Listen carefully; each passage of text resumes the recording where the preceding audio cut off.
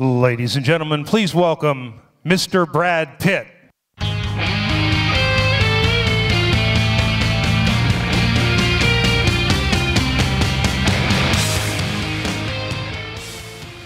We're not messing around. Thank you all for being here tonight. My name is not Mitch Newhouser.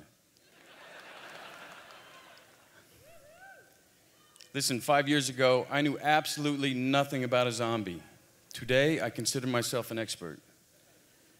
This whole thing started because I just wanted to do a film that my boys could see before they turned 18, one that they would like anyways, and they love a zombie. So we settled on this book, Max Brooks's book, called World War Z. We were faced with two Herculean challenges. How do we keep the global, spectacular, dynamic scope of the book, and how do we originate a genre that's been done quite often and done really, really well? What you're about to see is our answer to those two questions. We got a little carried away.